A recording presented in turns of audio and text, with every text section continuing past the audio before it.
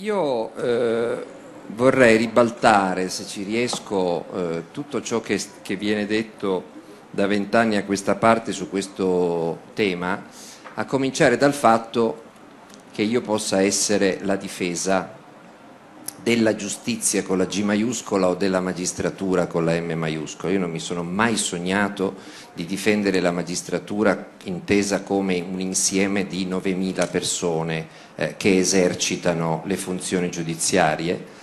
Io quando difendo qualcuno faccio il nome e il cognome di quel qualcuno dopo essermi sincerato che meriti la mia difesa, nella speranza naturalmente di non sbagliarmi. Ogni tanto mi capita poi di rendermi conto di avere difeso le persone sbagliate, nel qual caso faccio ammenda. È impossibile difendere 9.000 magistrati, nel senso che bisognerebbe conoscerli a uno, e io per quei pochi che conosco, ne conosco parecchi che non meritano nessuna difesa, e infatti io tra le varie cause per diffamazione che ho avuto in questi anni ne ho avuto anche da magistrati e per fortuna le ho vinte tutte, il che vuol dire che poi questa corporazione così solidale al punto da condannare chiunque tenti di metterla in discussione non è vero. La magistratura è, come tutte le categorie professionali, un insieme di persone con 9.000 teste, 9.000 cuori, 9.000 viscere, 9.000 caratteri, 9.000 idee, dove ci sono invidie, dove ci sono ripicche, dove non si nota alcun tipo di chiusura a riccio, e appunto il fatto che uno si rivolga a un magistrato collega suo per far condannare un giornalista che lo ha anche sanguinosamente accusato e che poi formula una soluzione, un proscioglimento, nella dimostrazione. Del resto, un altro dei punti che mi sento di ribaltare per esperienza è quello che i magistrati in Italia non osino mai toccare i loro colleghi. Quanti casi di magistrati arrestati da altri magistrati o inquisiti o condannati da altri magistrati abbiamo avuto?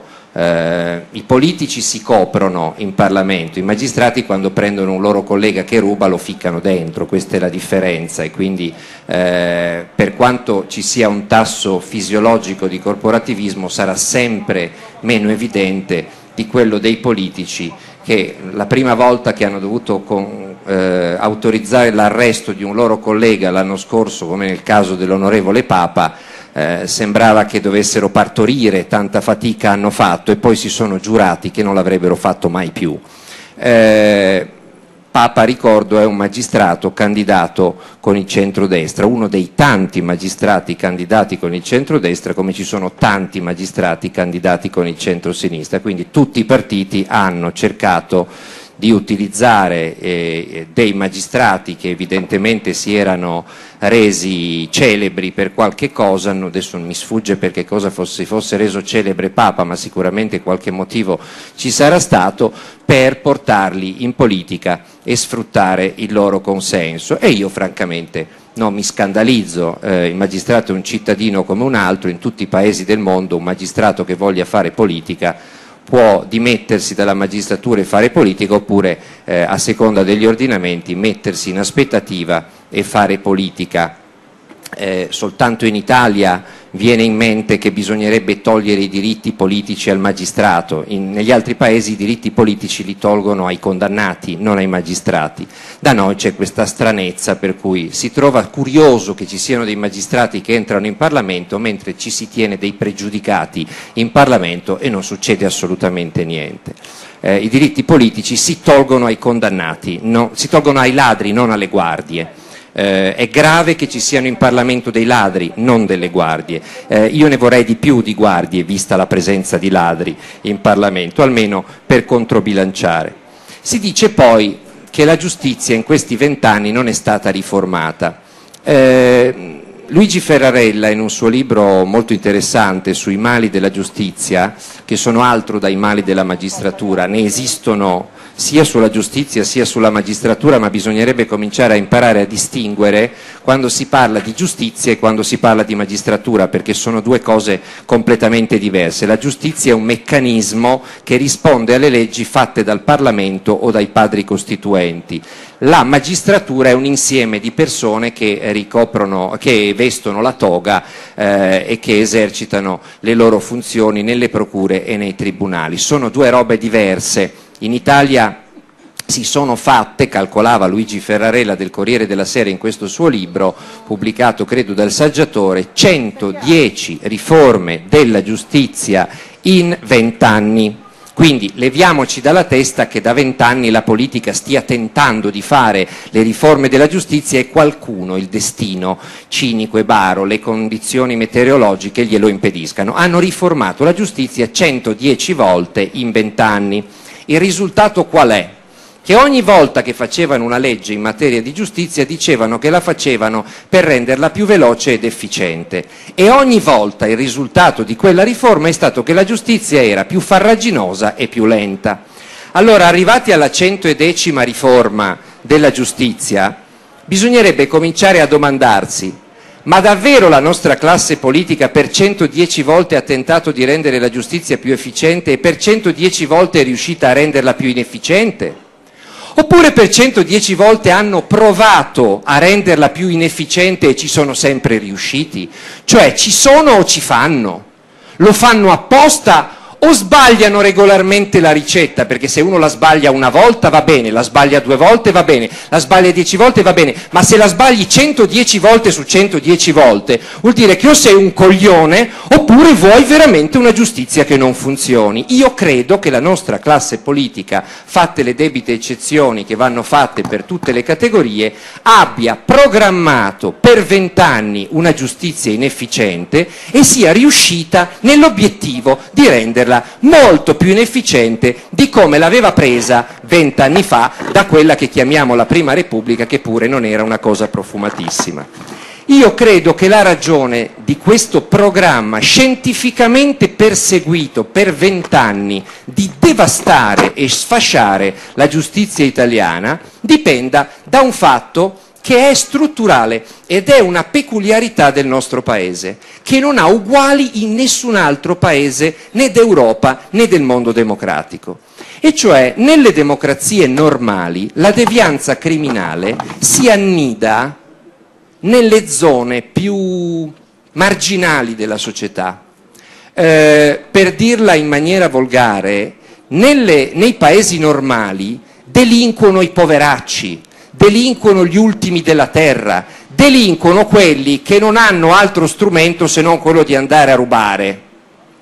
Da noi il maggiore tasso di devianza criminale registrato non è presso le periferie metropolitane, non è presso gli immigrati clandestini. Il maggiore e più grave tasso di devianza criminale si annida fra le classi dirigenti. Cioè, detto molto volgarmente, la nostra peculiarità rispetto agli altri paesi che paragoniamo sempre a noi è che da noi rubano i ricchi, molto più di quanto rubino i poveri.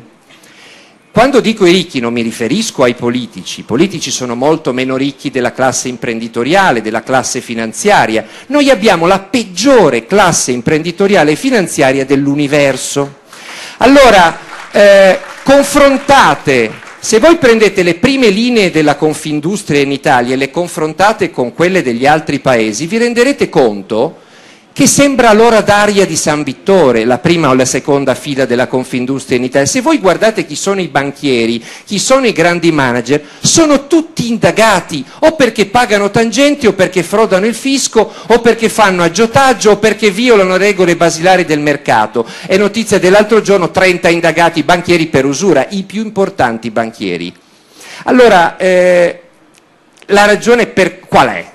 Cioè che siamo un paese sfortunato? No, siamo un paese dove in questi anni un fronte molto saldo fra il potere politico, il potere economico e il potere finanziario, tutti accomunati dall'interesse di una giustizia che non funzioni, ci hanno regalato una giustizia che funziona ancora meno di quanto funzionasse 20 anni fa. Infatti, se voi notate, i magistrati che vengono continuamente messi sul banco degli imputati non sono magistrati che poltriscono. Io non ho mai visto campagne di stampa contro un magistrato che non fa una mazza. Eppure vi assicuro che basta frequentare le procure e i tribunali, noi facciamo questo di mestiere come cronisti giudiziari, quindi io per 20 anni, Filippo idem, eccetera, Antonello, cioè basta frequentare le procure e i tribunali per sapere esattamente, questo lo sanno gli avvocati e lo sanno i magistrati, che ci sono sacche di fancazzismo negli ambienti giudiziari che fanno paura. Avete mai visto un magistrato finire in prima pagina perché non fa una mazza? Io non ne ho mai visti in questi 20 anni. Io ho sempre visto accusare magistrati che lavoravano troppo.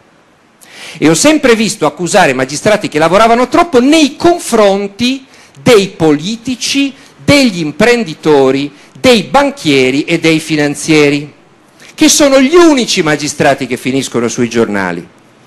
Addirittura arriviamo all'assurdo che ci sono dei magistrati che lavorano sempre troppo, che però quando lavorano troppo sulla bassa manovalanza criminale, prendiamo le procure antimafia si occupano ovviamente della manovalanza mafiosa, del mafioso con la coppola, la lupara, quello che scioglie i bambini nell'acido, quello che va a sparare, quello che va a truccare le auto, quello che va a imbottirle di tritolo, e poi si occupano dei loro mandanti. Spesso i loro mandanti non si fermano ai capi cosca, spesso i loro mandanti o i loro complici arrivano ai gangli dello Stato. Non è un mistero per nessuno che il numero 3 del SISDE, Bruno Contrada, è stato ficcato dentro con una condanna definitiva per mafia. Cioè noi siamo un paese dove la mafia non si riesce a capire dove finisce e dove comincia lo Stato. Anche senza arrivare al processo sulla trattativa che, non essendo definito, aspettiamo che venga definito. Ma ci sono molte sentenze di uomini dello Stato, delle banche, dell'imprenditoria, della pubblica amministrazione, delle forze dell'ordine, che sono complici della mafia. E sono la ragione principale per cui la mafia è l'unica organizzazione criminale al mondo che non è durata qualche decennio, ma che dura da sempre e non manifesta nessun segno di crisi. L'elisir di lunga vita è il rapporto con le istituzioni, cioè con quello che noi eufemisticamente chiamiamo l'antistato. Quindi ci sono magistrati che quando prendono il mafioso con la coppola e la lupara vengono applauditi continuamente. Lo stesso magistrato che scopre che quello con la coppola e la lupara ha rapporti con il politico diventa improvvisamente un incapace, un delinquente, un golpista. Perché? Semplicemente perché ha osato alzare il tiro, ha osato guardare dietro il mafioso con la coppola e la lupara. Ci sono magistrati che a giorni alterni sono buoni e cattivi a seconda del livello criminale che toccano. Questo da cosa dipende? Dipende da quello che dicevo prima, dal fatto che in Italia la devianza criminale si annida preferibilmente nelle zone di potere anziché nelle periferie metropolitane. Se la devianza fosse solo nelle periferie metropolitane non ci sarebbero, ve lo assicuro, tanti processi sulla classe politica, imprenditoriale, amministrativa e statuale. Che se ne dica, col clima che si è creato in questi 20 anni, non c'è un solo magistrato che vada in cerca di rogne.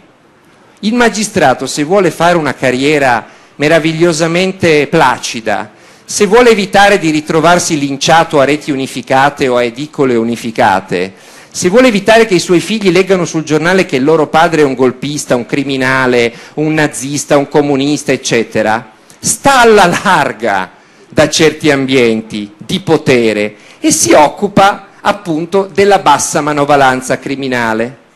La tragedia è che a volte, anche se uno tenta in tutte le maniere di scansare gli uomini di potere, gli capita il morto in casa. Intercetti un poveraccio che sta facendo un traffico di droga e scopri che la porta al Ministero delle Infrastrutture, a un sottosegretario, per dirne una. Cosa fai? Ti mangi la bobina?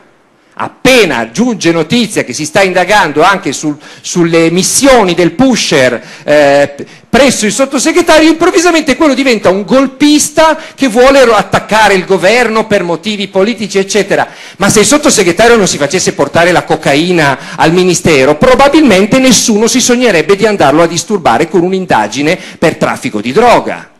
E casi come questi ne abbiamo visti per 20 anni. Purtroppo ci hanno sempre raccontato che dipendevano dal fatto che il magistrato voleva colpire il sottosegretario. Io, se non voglio farmi colpire da un magistrato, evito di farmi portare la cocaina in ufficio. Così diciamo che è impossibile che mi indaghino per storie di cocaina. E casi come questi se ne possono fare all'infinito.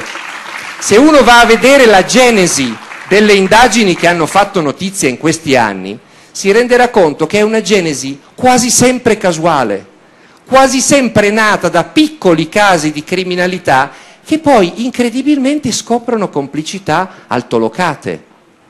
Allora, la riforma della giustizia, la 111ª riforma della giustizia, diciamo la prima che servirebbe a risolvere i problemi della giustizia, finalmente nell'interesse del cittadino che non ha nessun potere e che quindi ha tutto l'interesse a una giustizia che funzioni, perché il migliore amico di un cittadino senza potere è il pubblico ministero indipendente da ogni altro potere, come previsto molto saggiamente dai nostri padri costituenti, quelli del 47-48, non i cialtroni riuniti nel comitato dei saggi che vanno nei resort per riscrivere la Costituzione giocando al piccolo calamandrei. I veri padri costituenti hanno pensato un equilibrio meraviglioso che tutela esattamente il cittadino inerme che finisce nelle maglie della giustizia perché tirato in ballo ingiustamente da qualcuno, o il cittadino inerme che è vittima di un'ingiustizia e che va a presentare la sua denuncia nella speranza che gli venga data giustizia. Václav Havel diceva che la giustizia, non la magistratura, la giustizia è il potere dei senza potere. Cioè, quando tu non hai veramente nessuno che ti difende e ti senti schiacciato da qualcuno più potente di te che sta cercando di sopprimerti, di farti un'ingiustizia, di farti un torto e non sai a chi rivolgerti, devi sperare che il pubblico ministero che prenderà in mano l'indagine, che il poliziotto alle sue dipendenze che farà le indagini e che il giudice che giudicherà quelle indagini siano tutti totalmente indipendenti da ogni altro potere, perché è l'unica speranza che hai. È l'unica speranza che hai. Se il magistrato ha il dovere di aprire un'indagine su ogni notizia di reato, tu sei sicuro che la aprirà anche sulla tua denuncia, anche se non conti niente. Se il magistrato ha la possibilità di aprirla o non aprirla, quell'indagine, se il magistrato, come in Francia, per aprire un'indagine deve chiedere il permesso al ministro della giustizia, cioè al governo, cioè alla maggioranza che in quel momento è al potere, cominci a dire, se ha la possibilità di aprirla o di non aprirla. E se il rubinetto lo apre e lo chiude il ministro, espressione dei partiti al governo, e magari tu il torto lo stai subendo proprio da qualcuno legato ai partiti che stanno in quel momento al governo, dici vabbè, io ho finito di sperare, Per questo in Italia, più che in altri paesi, ci sono indagini su uomini di potere, per la ragione che dicevo prima, perché ci sono più uomini di potere che delinquono, ma anche perché da noi non è il potere politico che può dire al magistrato quali indagini aprire e quali indagini non aprire, perché il magistrato per fortuna è obbligato all'azione penale e con tutti i limiti, con tutte le inefficienze, con tutte le carenze di mezzi, di organico, che sono un altro strumento per sfasciare la giustizia, però tu sai che il magistrato l'inchiesta la deve aprire, poi devi anche sperare che la faccia bene, ma questo ovunque. L'importante è il sistema che è stato creato dai padri costituenti, che è proprio quello, e non è che puoi prenderne un pezzo. Il sistema è che è obbligatoria l'azione penale, quindi è indipendente da ogni altro potere chi la esercita, cioè il magistrato, quindi il magistrato deve far parte della stessa identica carriera del giudice. Perché? Bisognerebbe renderla obbligatorio il passaggio da una carriera all'altra, altro che separarle. Bisognerebbe obbligare il magistrato a fare o il giudice prima e il PM dopo, o il PM subito e poi il giudice, in modo che assorba quella cultura dell'imparzialità e della terzietà che è propria del giudice, ma che sappia anche valutare le prove che invece sono proprie della ricerca del pubblico ministero. E infatti alcuni dei migliori magistrati che abbiamo avuto in Italia hanno fatto entrambe le cose. Falcone e Borsellino hanno fatto sia i giudici istruttori sia i pubblici ministeri, e ne possiamo fare altri di casi, ma faccio i nomi dei magistrati morti perché almeno sono sicuro che mettono d'accordo tutti. Noi magistrati aspettiamo sempre che muoiano per parlarne bene. Io modestamente ne parlo ogni tanto bene anche quando sono vivi, perché credo che sia bene valorizzare anche quelli vivi e non aspettare che li ammazzino per poter dire che erano bravi. Bene, questo è un sistema che sta tutto insieme e non è a tutela della corporazione dei magistrati, che guadagnano lo stesso stipendio, sia che li mettano sotto il governo, sia che li lasciano indipendenti, sia che gli separino le carriere, sia che gli lasciano unite, sia che frequentino la stessa scuola, sia che frequentino due, sia che abbiano l'obbligo di aprire le indagini, sia che non ce l'abbiano più. Guadagnano lo stesso identico stipendio, anzi secondo me se si danno una calmata glielo aumentano pure lo stipendio. Il problema qual è? È domandarci a noi qual è il sistema più utile. Allora, sotto quella protezione costituzionale, e ho finito, allora la riforma della giustizia qual è? La riforma della giustizia è quella che prenda tutto quello che è stato fatto in questi 20 anni, lo butti nel cesso, perché lì deve finire, e ricominci finalmente a fare delle leggi non ad personam, per Berlusconi, per Dell'Utri, per Sofri, per questo o per quell'altro, per Carnevale, ma finalmente ad personas, inteso come personas 50 milioni di cittadini che non contano niente e che hanno finalmente il diritto che qualcuno gli faccia una riforma della giustizia a loro immagine e somiglianza, cominciando da quelli innocenti, che si ritrovano sotto inchiesta ingiustamente. Gli errori giudiziari, purtroppo, salvo mettere nostro Signore a presiedere il tribunale, sono sempre possibili nella giustizia umana. L'importante è che poi ci siano strumenti validi a difesa di chi è innocente e finisce negli ingranaggi, ma ci sono anche gli innocenti vittime dei reati che non vengono mai presi in considerazione. Si parla sempre dei diritti della difesa e dei diritti dell'accusa, mai dei diritti della vittima. Bisognerebbe fare un codice di procedura penale e di codice penale che parta dalla vittima innocente di reati o di ingiustizie. E allora le leggi da fare le sanno tutti se si parte da quel presupposto. Le leggi da fare sono deflazionare, disincentivare il contenzioso. Se uno fa una causa pretestuosa, paga una tassa se la sua causa era pretestuosa. Se uno fa un appello soltanto per perdere tempo e ottenere la prescrizione, ti stango ancora più che nel primo grado, reformatio impeius, oggi impossibile. 3 gradi di giudizio sono assurdi, non li ha nessun paese del mondo in automatico, ci vuole un filtro per evitare tutti i ricorsi cavillosi e pretestuosi. La prescrizione come ce l'abbiamo noi non esiste al mondo. Non si può stabilire che se tu hai commesso un reato 5 anni fa e viene scoperto adesso, l'anno prossimo quel reato va in prescrizione, nonostante che magari ti abbiano già rinviato a giudizio e condannato in primo grado. Si va fino alla fine del processo. E chi fa pubbliche funzioni, dato che è tenuto alla disciplina e all'onore, come dice la nostra Costituzione, la prescrizione non la può prendere, soprattutto per i reati gravi. Se hai la prescrizione seguente magari alle attenuanti generiche o magari a una condanna in primo e in secondo grado che ti è arrivata in Cassazione, non puoi ricoprire cariche pubbliche.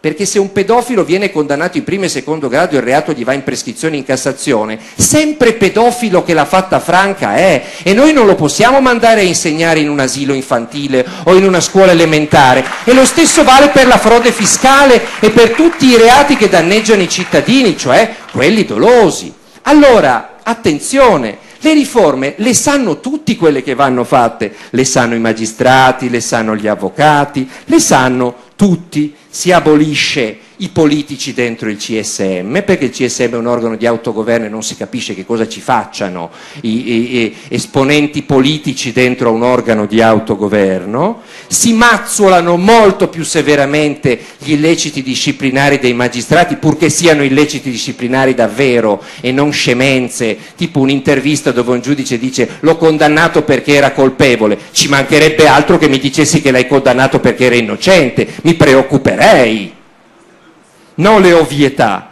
E poi massima pubblicità agli atti da una certa fase del processo. Quando gli atti sono noti agli avvocati e agli indagati, se hanno rilevanza pubblica li devono conoscere anche i cittadini. Basta con questa scemenza del finto segreto che lo devi riassumere ma non lo puoi pubblicare integralmente, per cui noi facciamo i salti mortali perché abbiamo un'intercettazione dove c'è un politico che parla con un mafioso e non possiamo pubblicare le loro parole, le dobbiamo riassumere noi. Figuratevi il vostro interesse di sapere la verità come viene lesionato da questa cosa. E potrei fare altri milioni di esempi. Mi fermo perché ho finito. Ma se si parte dall'interesse del cittadino e non dall'interesse del potente, la riforma è già scritta, la conoscono tutti. L'importante è invertire il trend che abbiamo seguito destra e sinistra insieme per 20 anni.